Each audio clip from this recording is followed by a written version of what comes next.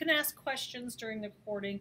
But this is the recording for Project 3 in the typography class for our spring 2016 semester. What we just did is we typeset the copy that was found on page 110. We typeset it in Microsoft Word, and in addition we added the year 1769 AD, and that is not what is in the book, but I put that in there because we're going to learn how to deal with numbers so they look like they're not, well, we don't want them to look like capital letters like this. We don't want them to stick out so badly. And we're going to learn about acronyms, how to set acronyms. This really would be capital A and D, but the small capitals, not the big capitals. So this is why I have 1769 AD there, is because there was nothing in the text that had the numbers or what's called an acronym. An acronym is an abbreviation for, if you say NASA, that's the National Aeronautics Space, what is that one? What is NASA's thing? Well, I don't, now I'm proving my ignorance across the world because I'm going to put it on YouTube, but NASA is an acronym for longer words. And I'm sorry my head is not thinking of NASA right now. Okay, so we typeset this and we saved it as, I just called it Project 3 Body Copy. Now, according to the instructions here and in the book, we want to create a 10-inch by 10-inch document according to the instructions on Blackboard in the book. And we are going to set, we have an example here of what we're doing. We're going to set our first text box at Garamond, just regular. 11 points is the size of the type and 13 points the leading. Then 20 picas is how wide we're making the column or the text box. And it wants it in normal or default word spacing or letter spacing. Okay, so that's the first thing we're going to do. We're going to create a 10-inch by 10-inch document. So I'm going to open InDesign, and I'm going to go to New Document. Command-N is what I would use for this, Command-N. In the New Document panel, you want to turn off facing pages because this is not a booklet or brochure or anything, so turn that off. I have preview on at the moment. That'll slow this down a little bit. I'm going to turn that off. And this is not a letter. This is 10 inches by 10 inches. How many picas are in 10 inches? 6. Oh my gosh, you guys are smart. 60 picas. So I can do 60 by 60 picas, or if I type 10IN, that'll give me 60 picas. Margins, let me see if it states anything about any margins. I don't believe it really does. Nope. So it says using Garamond 11/13 by 20 picas, set the paragraph from page 111. We want it flush left, ragged right. Oh, with the date 1769 AD added. Now it may not say that in the book, but it says it here. We'll set several of the same paragraph in Roman, italic, bold, italic, comma, bold, all caps, and caps with small caps. We'll also set an additional 2 more type boxes. This is not in the book. This is something additional we added. We'll also set 2 more text boxes with the Roman typeface, with a Roman typeface. One will be tight word spacing, and the other one with tight letter spacing. One with lining figures, and the other with old style figures. And we're also going to use no hyphenation. Okay, now there's another thing that is in here, which is adding, let me show you this. So this is tight word spacing here. This is tight letter spacing. Then I have a discussion about free fonts. You guys, I know you all love getting free fonts from like defont.com, but they're always really badly letter spaced and word spaced. So I don't mind if you use the free fonts. You just have to know how to use them. So we actually set a free font. This is the before free font and the after free font as far as changing its letter and word spacing. One is a little bit easier to read than the other. Okay, so this is we're ready to go. Let's go 10 inches by 10 inches. I'm going to leave the margins at 3 picas, which is a ½ inch, and I'm going to leave the columns at 1 for now. We're going to hit OK, and we should have a square that's 10 inches by 10 inches or 60 picas by 60 picas. What did you do the margins at? I just left them at 3 picas. Okay, and then on the width you said it was 6 or... The document is 60 pica by 60 pica, the width and height. So for width it's 60 pica, for height it's 60 pica. Did you change the letter? You said it's not a letter. Yeah, it will automatically change as soon as you put 60 by 60 in there. It'll put the word custom there. It'll do it automatically. It'll change it from letter size paper to custom. Okay, so we should have a square. Now we're going to place this text that we just typeset in Word. So that would be, whoa, that was fun. I don't know what happened there. So that would be File and Place, which is Command D. I always usually do that when I'm not teaching and I don't have to speak what I'm doing. But File, Place, Command D. I'm going to go find my Project 3 folder I created and the Project 3 body copy that I typeset. And when I find that, I hit Open, which is in essence meaning OK, and it will tell me that, oh, if you typeset it in Word and you use the D font Calibri, I don't even know how to say that one. I don't know where to put the emphasis on the syllable on this one. But Calibri, it's telling me it's missing. I don't care. I close this because I'm going to switch this up to Garamond anyway. So I'm going to zoom in so we can see just a little bit better. And let me go back to File, Place, because when you zoom, if you already had a loaded cursor, it gets rid of that. Okay, here we go. What we can do is we're going to be setting multiple text boxes, but I'm going to click and drag a very long text box and go all the way from the top pink line to the bottom pink line. That's the margin area. And when I do that, it's going to import the text and make a long text box. Now, according to the instructions, it said that this text box needed to be how many picas wide? 20. Right now, it's a random number because I clicked and dragged. But up here in the width, you want to change whatever number that is, assuming it's not 20. You want to change that to 20. You don't even have to type in the P. It understands you want picas. Okay. Now I'm going to zoom into that area because that's the area I'm going to be working with. Oh, I see hyphens. Did it not say no hyphens? I think it did say no hyphens. I see hyphens. So while I see hyphens, I'm going to solve that problem and get rid of them. Can we remember how to get rid of hyphens? Go to the P button, which is the paragraph formatting controls in the control panel. Uncheck hyphenate. There you go. Cool thing is I didn't have to have the whole paragraph even selected. It understood that it wants that paragraph unhyphenated. As long as my cursor was in there, it understood that that paragraph is not hyphenated. Now let me tell you something though. I'm going to copy and paste this paragraph again. I want to share with you something. These are two different paragraphs. If I have my cursor in this paragraph and I say no hyphenation, it will not assume that you want no hyphenation in the whole document. You see how the second paragraph it still has hyphens? This only affects the paragraph you're in or the paragraph you selected, okay? So I just want to let you know that just because you click on the no hyphenation button, well, that's just for the paragraph you're in unless you have all of them selected. Now, according to the instructions, the first one is supposed to be set, sorry, I'm zooming around here, 11 over 13, and flush left, ragged right, and in Roman or regular. So did I load my fonts? Well, let me see. What font came with this? Now we have to be careful. I'm going to look at the assignment and see which font came with it. Okay, Garamond Pro. Okay, that's the one we're using this time. In previous assignments, we used a different Garamond, so don't let this trick you. Garamond Pro. I'm going to go to my suitcases folder, and I don't see Garamond Pro in here because I didn't load it. Maybe you did load it, but I haven't loaded it yet. So do not use ITC Garamond STD because that's a different one. So I'm going to go and I'm going to download my Garamond Pro. I'm on Blackboard, clicking on that little attached file, and I'm saying I'm going to go to Save Link As, and assuming I've created a Project 3 folder, I'm going to put that in there. Okay, so we got that downloaded. And now I'm going to load Garamond Pro, but I have to unzip it. It's a zipped file, so let me double click on it. It will unzip, and I will, oops, excuse me, I will drag Garamond Pro not the zip one, but the one that's been unzipped, that folder.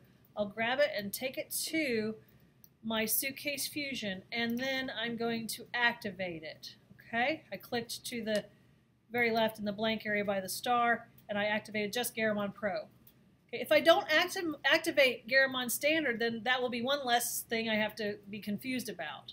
Okay, Garamond Standard will not be available in InDesign until I activate it, so I'm not going to activate it. I'm going to go back to InDesign. I've downloaded Garamond Pro. I have unzipped it and loaded it. Was the Garamond Pro, was that in one of the original files that you gave us? It is, and it's also in this week's stuff under Project 3. It's right here in Project 3 Typestyles, that little attached file right there. Is it the same one that It is the same one I gave you guys earlier. I know I included Garamond Pro, and I never got to it. So I know I included Garamond Pro before. So if you have Garamond Pro loaded from before, you can use that one. That one is the same. Okay, good questions. Okay, so can anybody tell me how to grab this entire paragraph without clicking and dragging? 4 clicks. 1, 2, 3, 4. Excellent. Okay. To get to Garamond Pro, right now I'm in the backwards P, which is paragraph formatting controls up here. I want to be in the A button. I want to have character formatting controls, so I click there. Now, I need to find Garamond Pro, and these are in alphabetical order. Now, keep in mind that sometimes, even though they're in alphabetical order, this thing's jumping around all over the place. Pardon me while I let it jump here. When I get to the G's in Garamond, it says Adobe Garamond Pro. Okay? So even though they're in alphabetical order, the word Adobe before it can throw you off if you're looking for the beginning letter. So if I extend the choices that I have for Garamond Pro by clicking on this little what is that? A triangle. I'm going to choose regular because that's what it told me that I needed to do for this first paragraph. So Garamond Pro regular. And what point size did it tell us? 11. It didn't say 12. So in your point size, which is the top number next to a symbol that has a little t and a big T, both caps, you want to get that and type in 11. And then the leading is a number underneath it. What was the leading amount? 13. It wasn't auto leading, which is the stuff with the parentheses. So now we have Adobe Garamond Pro set 11/13, flush left, rag right. Let me go and see on Blackboard, make sure I've got everything correct there. Garamond 11/13 by 20, set the paragraph, flush left, ragged right, and the date, with the date as 1769. It says, we'll set several of the same paragraph in the following type styles. So the first one was Roman, or regular. The next one's going to be italic, and then bold, and then all caps and small caps. So now I've got to figure out all of that. So what we're going to do is we're going to click on this paragraph, which would be 4 clicks, and we're going to copy it. What's the keyboard shortcut for copy? Command C for copy. I could go all the way up here to go to edit and copy, but that takes a while. Command C, copy. I'm going to put my cursor at the end of that paragraph, and then I'm going to hit the return key twice. Okay? I'm going to paste it. So it should look exactly identical to the paragraph above it, at least right now. Now it told us that this one needed to be, let's see, where am I? It said I've already done the Roman one. That was the first one. The next one needed to be italic. Okay. So for italics, the style is found underneath the name. So we have the name Adobe Garamond Pro up in the character control panel up here. And underneath it, it says regular, which is also, some people call that Roman. But we have a choice there of italic. So we're going to use that because that's what it says to use it. So there's Garamond 11/13 italic. Does it look like the example on Blackboard? Well, yeah, it sure does. There's a little bit more space between them, but we can deal with that in a minute. The next one, they say to make it bold. So guess what I'm going to do? I'm going to hit the return key a couple of times after that paragraph and paste again. Control V is, or I'm sorry, we're on Mac. Command V is paste. 4 clicks to get the paragraph, and we're going to make this one bold. So in the style of the typeface, where it says, maybe it says regular italic depending on which one you copied, we're going to choose bold. Okay, so there's that one. Now, the next one, it tells us to make it all caps. Oh, you mean I have to hold down the caps lock and retype this whole thing over again? No, no. You don't have to do that. I'm pasting it again. This is the 4th time. 4th one. Again, 4 clicks gets the whole paragraph. And up here on the control panel, you'll have all caps and superscript and underlined and small caps and so on. Well, in this case, we're using all caps. We just click those two, the button with the 2 big T's. This is right next to the type size, just to the right of that field. And if you float your cursor over it, it'll tell you all caps. Okay, that's what I want. Wow, that took up a lot more space. By the way, it takes people to read all caps type. It takes them longer to read that than it does upper and lowercase. Because all the letters look the same, they're all the same height, they roughly take up the same width, so it slows down readability. Whereas upper and lowercase, we look at the word almost as a symbol in and of itself. Most of us don't pronounce love out. We don't now go, love, okay. We look at the word love or boat, especially shorter words, and we just think of them almost as like little miniature word pictures anyway. We don't even sound it out anymore. Well, it's a little harder to do that when it's all caps. Okay, I'm going to hit the return key twice. I'm going to paste this one more time. And this one we are making, we're going to make it what's called small caps. Ooh, I just clicked and dragged, didn't I? Did you guys see that? I clicked and dragged. Bad me, bad habit. 4 clicks. Clicking and dragging that's old news. Now, instead of all caps, we're going to use the next one underneath it. Where you're going to use small caps. What small caps does is the actual capital letters are capital height, but the rest of the letters are the height of the X height, the height of the lowercase x of something that might be upper and lowercase. So they look smaller. Ooh, and look how sexy these numbers just got. Look at that. See that? That is called old style non-lining numbers. It brings unwanted emphasis to the numbers in that it looks like they have ascenders and descenders. Okay, so if you have numbers that are in body copy, they should be set like this. Now, unfortunately, when I'm up here, they're not. Now, that being said, guess what we should do? We should highlight. This will be clicking and dragging. In the first paragraph we worked on, we need to highlight 1769 AD, and guess what we need to do? We need to click on small caps. Oh, doesn't that look so much better? They're not sticking out like sore thumbs anymore. So you can look between the regular one and the italic one. 1769 is going 1769, and the rest of the copy is kind of quiet. And we want it to quiet down, so we're going to highlight that and make it small caps. Oops, the 1769 didn't do what it was supposed to do. Oh, shame on it. We got to figure out what's going on there. It automatically did it here, and that's quite lovely. But what's going on here? It's probably a glyph in the italics that might be missing. We're not sure. But let me take you to I call it I know this is bad that I talk about toucan salmon as horrible cereal with bad food coloring and lots of sugar. But they used to have this toucan Sam secret decoder thing. And so there's this little button off here, this side, that nobody uses, way up here on the control panel on the far right. Nobody uses it. Nobody knows what it's for. I mean, I know what it's for. I use it all the time. But it's so quiet out there. We'll click on that little button. It's got 3 or 4 lines and a little arrow next to it. And I'm going to go to Open Type with that 1769 highlighted. I'm going to see if I can set this so that it is old style non-lining. In this case, it might be proportional old style. Oh, fixed it. There it was. Proportional old style. Again, how I did that was I highlighted 1769 because that was the one giving me the problem. I went to the flyout menu at the far right of the control panel, what I like to call the Toucan Sam secret decoder button.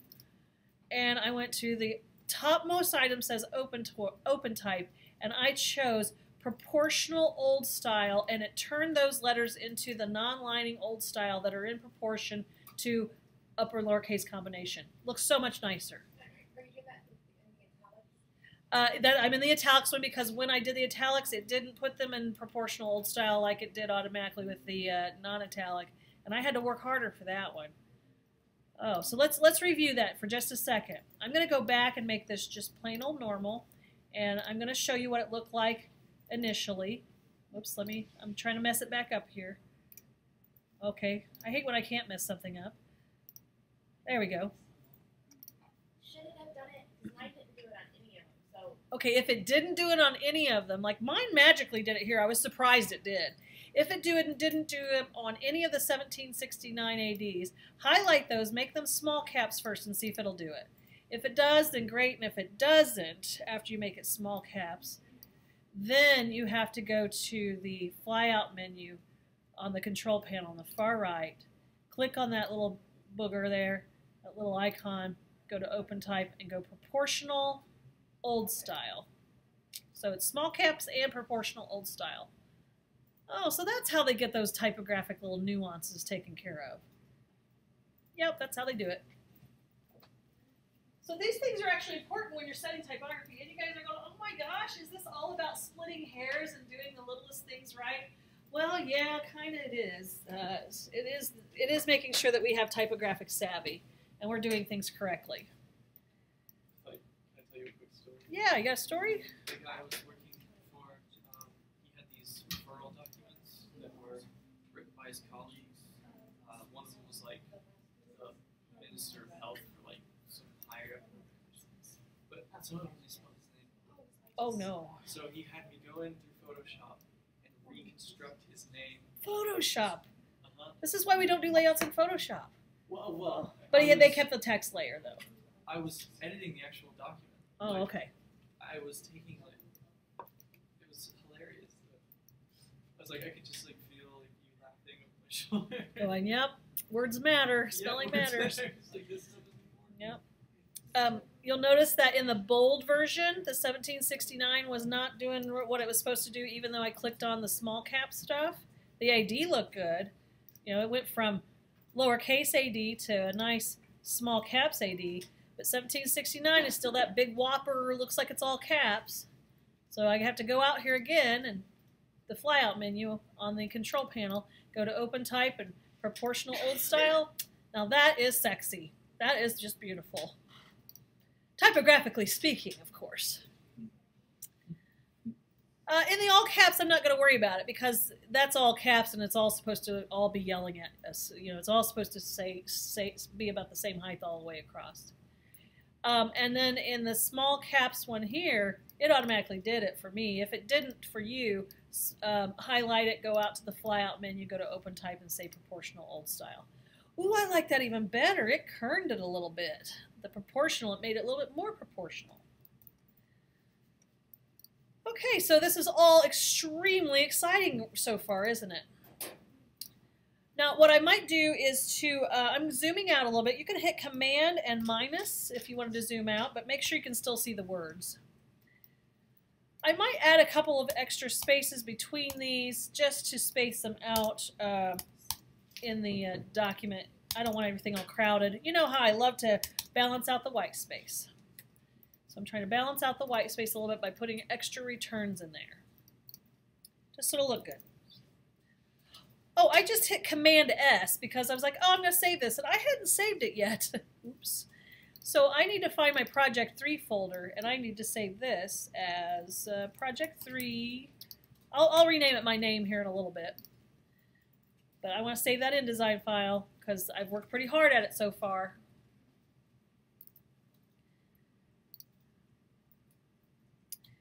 So it looks like I'm almost halfway done with the project. Fabulous.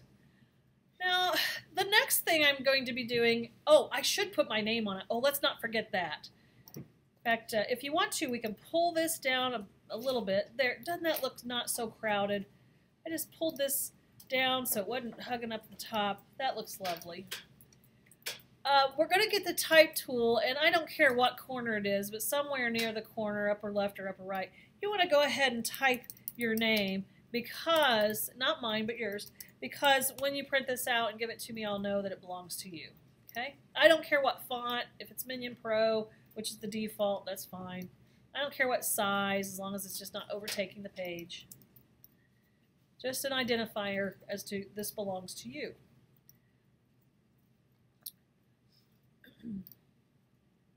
All right, now the fun begins. This is something that most of you have not been exposed to, even if you've had an Intro to Computer Graphics class. We're going to deal with word spacing and letter spacing. Word spacing and letter spacing are just that. They're spaces between words or spaces between letters. So super easy definition there. I do need to draw another text box here, okay? I'm going to make it 20 picas wide as well. So make sure that it's 20 picas wide. You can draw it first and then tell it to be 20 picas wide. And I am going to paste in here that same text I've been using. I just hit Command V because it still remembered what I had. So I paste the text in the second column. Now we might make these nice and organized here. I like things organized. You know, so I just selected both of them and kind of moved them so they're nice and centrally organized. So if they feel a little left heavy, move them a little to the right. Now what I'm going to do is we're going to type something in InDesign. Normally I don't like to type in InDesign because it doesn't have great grammar or spell check. It's got spell check but no grammar. And we're going to type just like it says here on this example. We're going to put the words, and I'll just hold down the caps lock for now, tight word spacing. And then hit the return key so it's a separate line. Now, for body copy, we don't normally have to adjust word spacing or letter spacing unless we need to work with killing widows and orphans and reflow a little bit. This doesn't have any widows right now or orphans. Let's do, so we're going to adjust the space between the words. Now, right now it's actually pretty good, but we're going to do it just to see what this does. So highlight that paragraph by clicking on it 4 times. And we're going to go back out to that decoder button, that secret little flyout menu off to the side. And if we need to adjust word spacing or letter spacing, we would go to this area. But you don't see the words word spacing or letter spacing here. You don't see that at all. Well, we usually are most concerned about word spacing and letter spacing when we justify the copy. So it is under justification.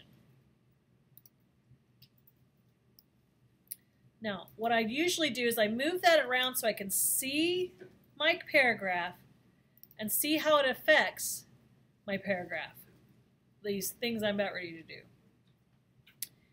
Now, what word spacing does is the desired word spacing is 100%, but if it's justified copy, it may go as little as 80% of the space between the words or as much as 133 space between the words. So what I'm going to do is I'm going to adjust these numbers by 20%. So let's start with our minimum at 60% and see what happens. Hit the preview key and you'll see nothing really happens. Let's go to desired and take that down 20%. Let's take it to 80%. Oh, there, it just adjusted the word spacing. Things are flowing a little differently.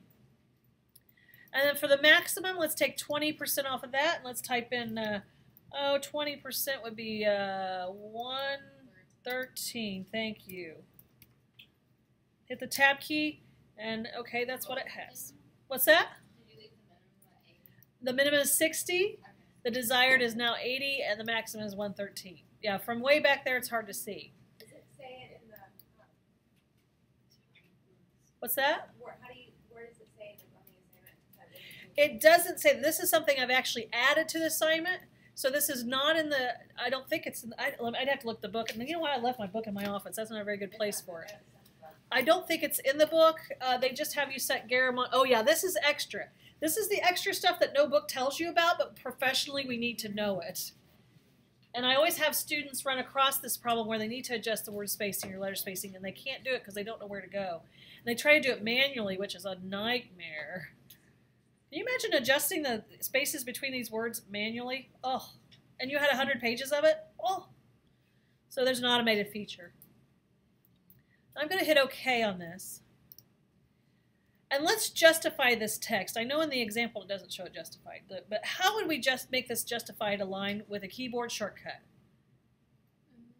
Shift, Command, J. Shift, Command, J for justified. Yay!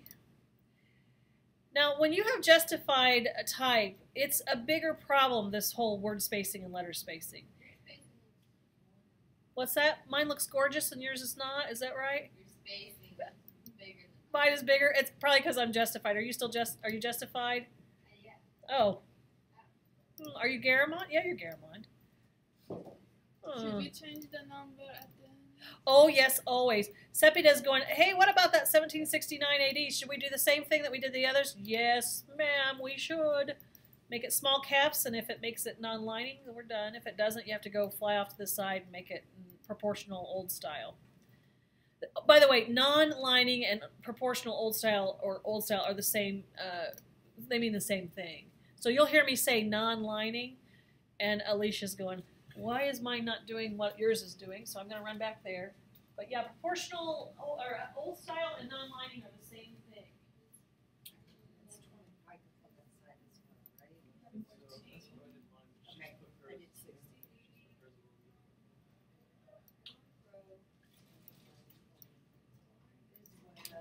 Oh, that's what I forgot to do. Okay. The problem we are running into, and I see it a couple times when I'm looking around the room, is yours doesn't look like mine. Maybe perhaps because you forgot to set that second column of text as 20 pipes wide. Hey, is there a reason why the top? It's actually there. When you zoom in a whole bunch, you'll see it. Okay, it just does that to make the computer run more efficiently. So it doesn't draw things as clearly when you're zoomed out. Okay. If it drew real clearly, it'd run a little slower. But yours still looks like. So yours just start typing up tight word spacing, and I think because I don't have the typing set right, but like I can't get the cursor like the right alignment. It won't let me. Creating confusion here. This is I told you guys this is kind of the hard part. Oh, what? Maybe hit the delete a couple of times. Maybe the You're in your paragraph formatting, and you just told it to make it a left indent of 20 picas. So go back there and we'll make that 0. So you just told it indent the line 20 picas. So make that 0. Just type it. Show them on the 20. 0. There we go. Just leave that. You want this 20 picas. So that's on my black image. Now put in 20 picas and feel it.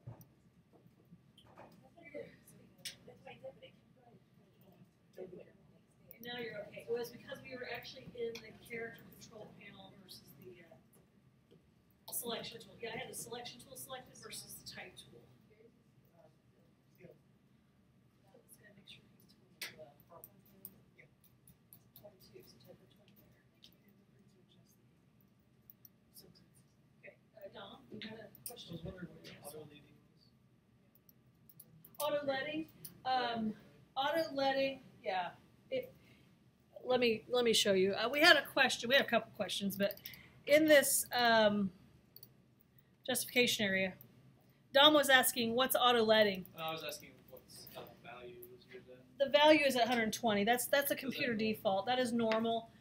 You can specify any number in there, but the normal one is about 120. That's how much letting is between the lines of type. We typically don't use auto-letting anyway. We set a number. Okay, guys. Now there is some confusion sometimes. I do move quickly, and I apologize for that.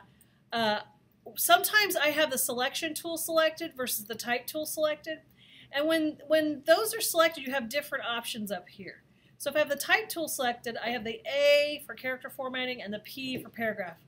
But if I'm trying to make this box 20 picas, I need to use the black arrow tool, the selection tool, and you'll notice that there's no A or backwards P anymore.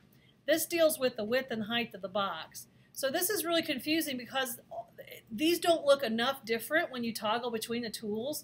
It can be very confusing. So make sure that with the black arrow tool selected, you click on your text box, not the type tool. Don't double click because it'll turn into the type tool. Click on it one time and make sure your width is 20 picas on each one of these. Okay?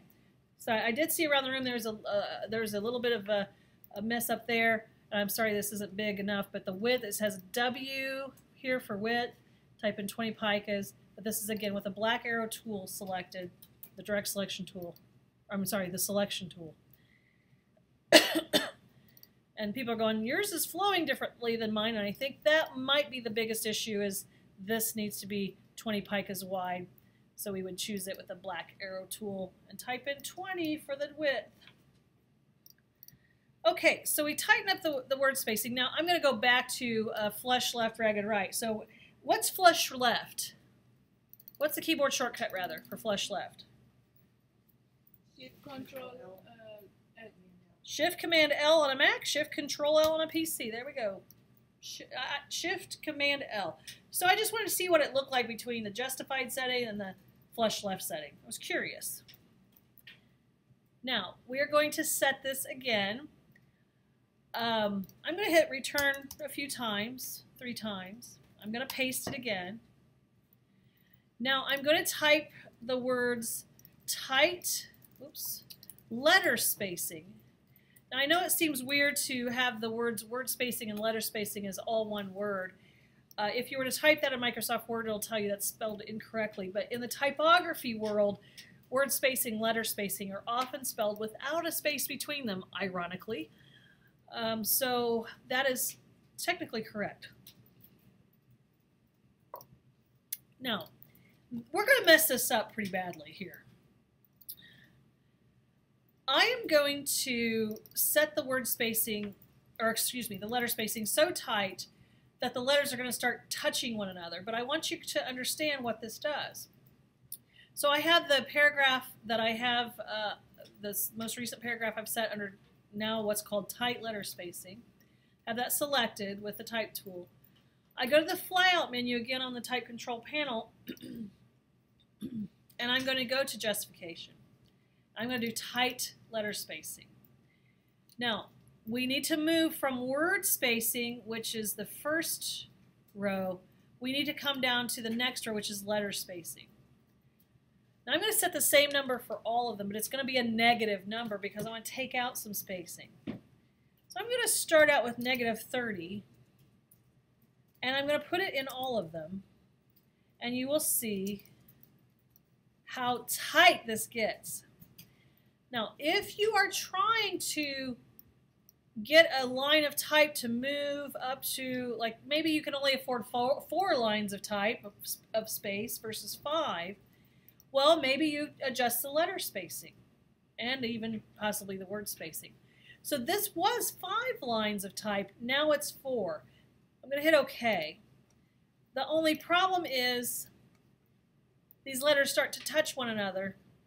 And if it's somebody who is older and their eyes are going, or somebody who's younger and beginning to read, they might make more new characters out of combined characters. So this is really hard on folks. Okay, what I want you guys to do is save what you're doing, back it up. Classes, it's 3:53 now. I just realized we're over. I don't want to run over. And we will continue talking about this on Wednesday at the beginning of class. So have this file ready Wednesday at the beginning of class. It doesn't need to be done because I haven't shown you the last 2 things. But at Wednesday, the beginning of class, have it this far, and then we'll carry on to the last 2 little things. We'll print it, we'll cut it, and we will turn it in. Okay? On the justification, what did you adjust like the word spacing and letter spacing? On word spacing, on justification, the numbers I used for the tight word spacing, this is the first one, the numbers I used were 60 for the minimum, then 80 for the desired, and 113 for the maximum.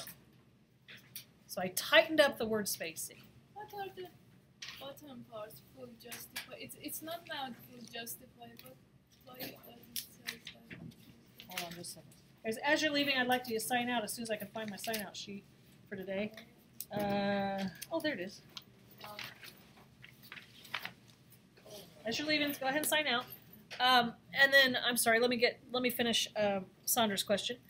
So Sandra, word spacing for the top one was 60, 80, and 113. For the tight letter spacing, it was, you've got to move down to letter spacing, and it's negative 30 all the way across. So minimum, desired, and maximum, I put number minus 30 on all three of those. Minus 30, yeah. On line spacing, or letter spacing, rather. And you hit OK and save it. Now, Sepida, you had a question? In justification, there was a part that was the full justify. Full justify? You can, that's single word justification. Now, what does that mean? Let me show you what that means. It's kind of weird. Let me see if I can, let's see if I can explain this. When we justify type, we usually justify it so that the last line of the type aligns to the left. Okay? So this always aligns to the left. Now, if I told it I wanted all of them to be full justify, what sometimes it will do, sometimes it will stretch it out all the way across. Now, it didn't look like it's going to do that. Let me hit OK. No, it's not doing it. Let me try that again. If I do center, it doesn't seem to be working, so let me hit OK. Yeah, it doesn't seem to be working. Usually, these are what I use for that. So we have left, we have center, we have full justify, and then this one, this one's not even justify. So usually I use these buttons here for that. Yeah, it doesn't appear as if, and I'm not sure why, but it doesn't appear as if this makes any difference. So I usually just do a line left because that's normally what we do. Okay, but it doesn't seem to override anything, so I'm not sure why they have that in there. I was trying to see the difference and I couldn't see it. Bye. Thank you, Taylor. Yeah. So we'll pick up on this. I'll quit the recording. It would be a good idea to do that. I'll pick up on this on Wednesday. I gotta go visit. I gotta go visit somebody in my family now.